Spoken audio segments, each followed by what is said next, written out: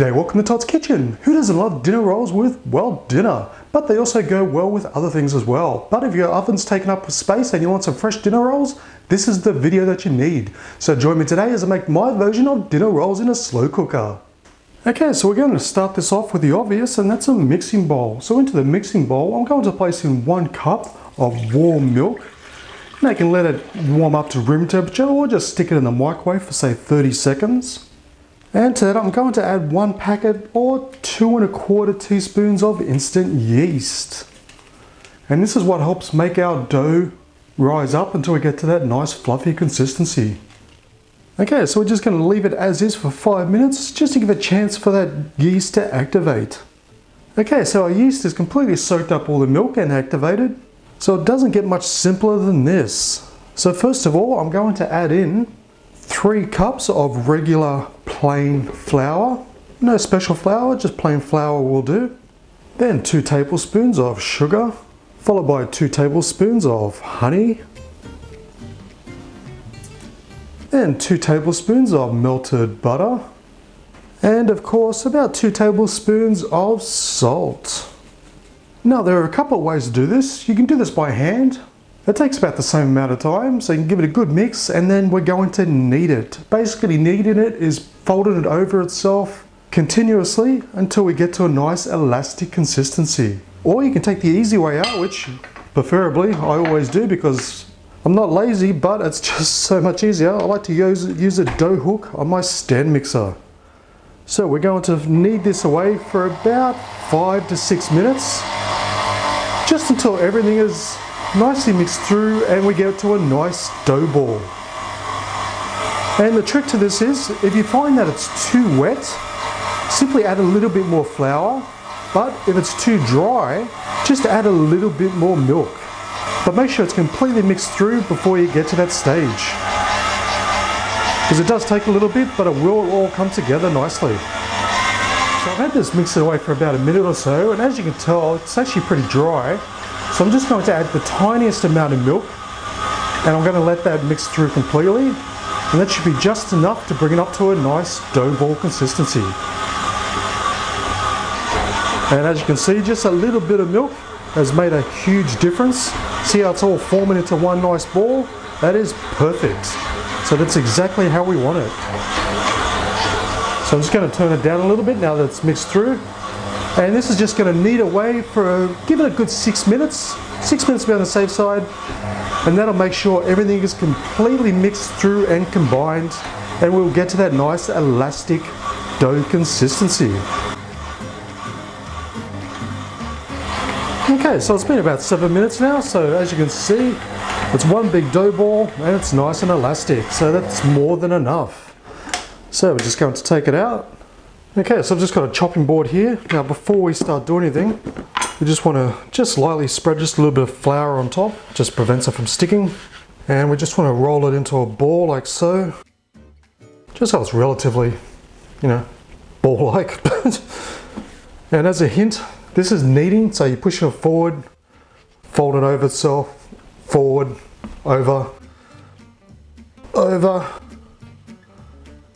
and over again. That's basically what the kneading machine does with the dough hook. So anyway, we've got it into a uniform shape like so. So I'm just going to push it down a little bit, and we're just going to cut it into equal portions.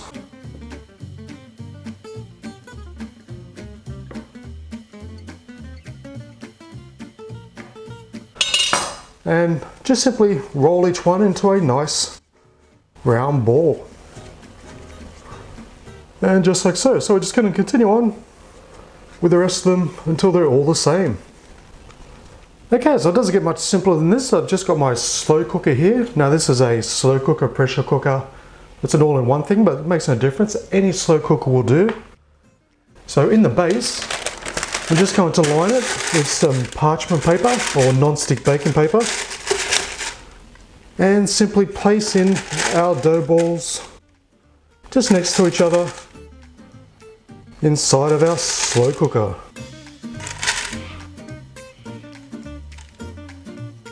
Now if you have a much larger slow cooker, do twice the amount. It makes no difference, it's up to you. but for what I've made, it fits perfectly. Okay, so we're just going to place our lid on. Now, if you just happen to have one of those pressure cookers that are also a slow cooker, we're just going to keep it on the bake section because we don't want to seal this like a pressure cooker. It's just a slow cooker. So any slow cook will do. Okay, so for the slow cooker setting, we're going to use the high temperature and we're just going to change that time to 90 minutes.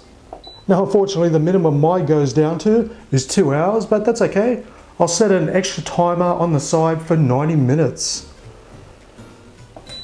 Which is exactly an hour and a half. So I can just come back with this 30 minutes left, and once 30 minutes is left, I'm just going to simply take off the lid and it's done. But of course, if you have a timer on the side, just set that for 90 minutes. It is that simple. Okay, so it's just been over 90 minutes, a couple of minutes either way, doesn't really matter. So we're just going to stop this and simply take off the lid. And there we have our dinner rolls. Yep, nice and firm, they're fantastic.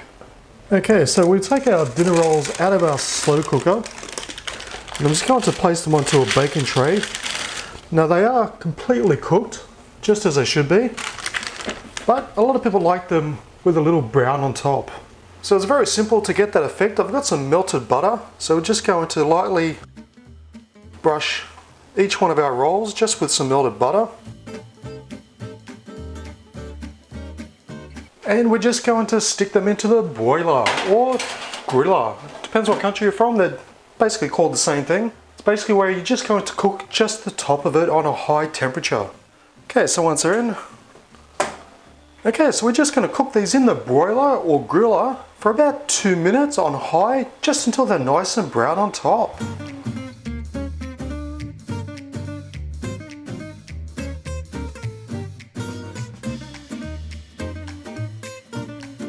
Okay, so it's been a couple of minutes and they smell absolutely delicious. There's nothing better than the smell of fresh baked bread, especially dinner rolls. Now, don't they look absolutely delicious? They just pull apart like, well, like dinner rolls. You can see the steam just starting to come off. They're still pretty warm. And they're nice and fresh, and they're perfect this way for dinner. Because when you open one up, you put some butter on. I love how the butter just melts directly into the roll. Just like this.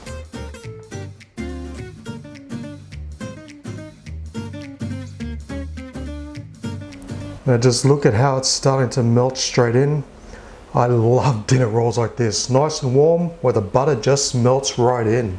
So they're a perfect addition to any dinner recipe, no matter what.